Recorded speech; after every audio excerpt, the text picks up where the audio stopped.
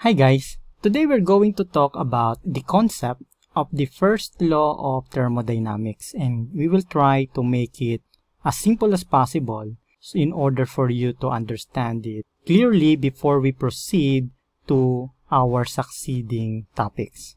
Okay, so if you are a follower of our channel, you know that we already discussed about the laws of thermodynamics. So we discussed the differences between the zeroth law, the first, second, and third law of thermodynamics.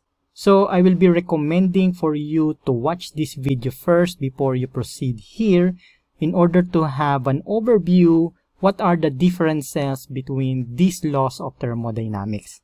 But to proceed on this subject, let us have a quick review of what we learned about that. So this is the brief explanation taken from our last video.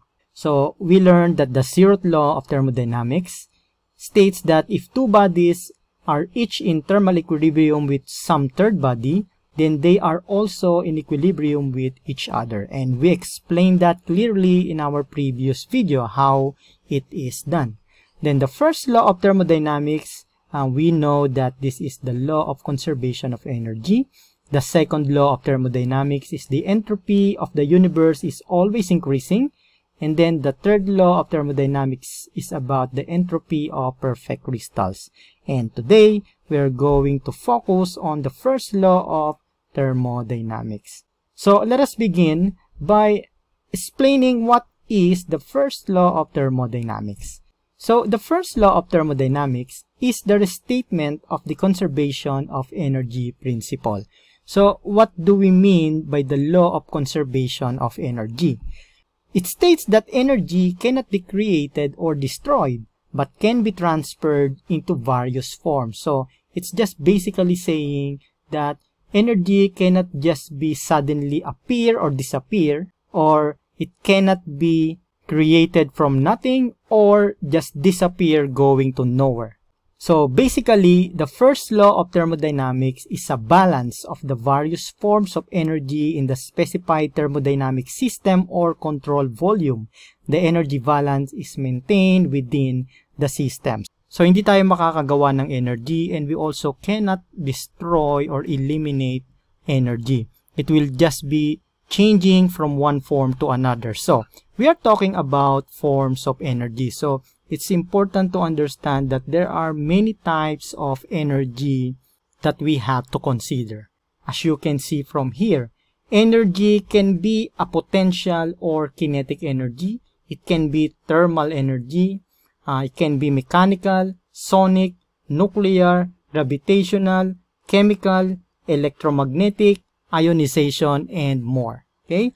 And our keynote here is that energy will just be converting from one form to another. So in order to understand that, let us have this illustration. And we used this already from our previous video. We now know about the system and the surrounding. So if you still don't know about this, I would recommend to you the previous video that we posted about the thermodynamic systems and properties. In here, we talk about system and surroundings in more details. Okay, but in here, I'm going to have a quick review about that. So, system is defined as a quantity of matter or a region in a space chosen for study. So, in here, this is our system in which we are considering in our study. And surrounding is the mass of region outside the system. Okay, so as you can see, if this is our system, outside our system is our surrounding, and this dotted line here is our boundary. It is the real or imaginary surface that separates the system from its surrounding. Okay, so now going back to our topic about the first law of thermodynamics, let us consider this system, and everything outside our system is our surrounding. And we said that energy cannot be created or destroyed, but can be transferred from one to another. So in here, it can be transferred in a form of heat or work. So let's say our surrounding transferred an energy to our system in a form of heat. And let's say it transferred 500 joules of heat. if you're going to look at our system, it means that our system accepted or gained energy from our surrounding. So therefore, our system gained energy. And that energy is what we call internal energy, and which is represented by capital U. So let us try to understand what happens in here. We said that our system accepted energy from our surrounding in a form of heat. Okay, so therefore, our system gained 500 joules of energy. So therefore, there is an increase of energy in our system. And it is written as delta U, which represents the change in internal energy, is equal to plus 500 joules. So it is positive because it gained energy. So our system gained 500 joules of energy from the surrounding. Now, what happened to our surrounding? Since it's given off 500 joule of energy, that means there is a decrease in our energy in our surrounding. So there is a decrease of 500 joules of energy in our surroundings. So therefore, there is no energy loss. The energy is just transferred from the surrounding to the system. So there are 500 joules of energy lost in the surrounding, but at the same time, there is 500 joules of energy gained in our system. So this is just basically what we mean in first law of thermodynamics. Energy cannot be created nor destroyed, but just transferred from one to another or just change its forms. So what do we mean that it is changing from one form to another? So let us have a look at this coal power electric station. So in here, as you can see, we have here a coal as our fuel. And then eventually, it was used in order to produce electricity.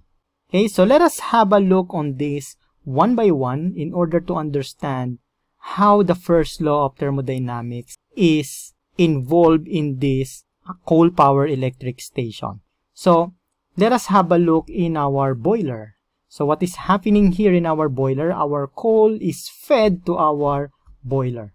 Okay, and then with the use of oxygen and heat, we are able to produce combustion, which is a heat energy.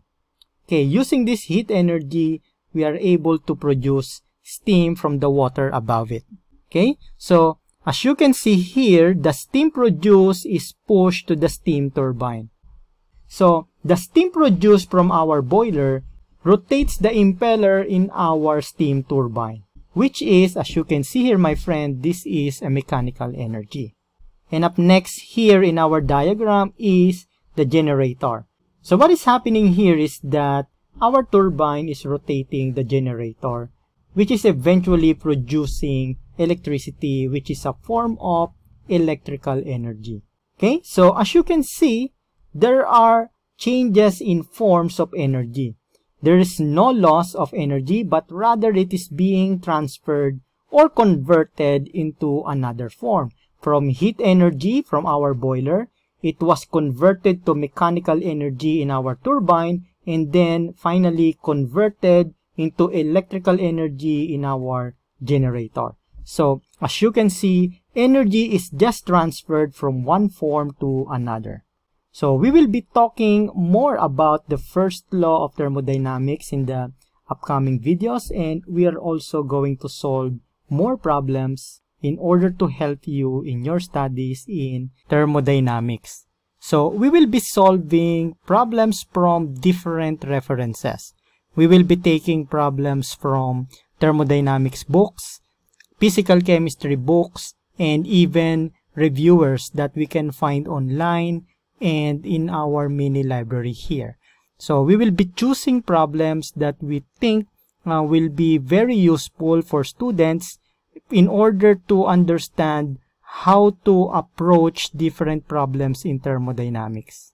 To watch more of our lecture videos about engineering and STEM subjects, please subscribe to our YouTube channel and click on the notification bell para lagi kayong updated sa mga videos na i-upload namin. We are regularly uploading tutorial videos in engineering, mathematics, chemistry, physics, at iba pang subject na magagamit ninyo sa inyong pagre-review.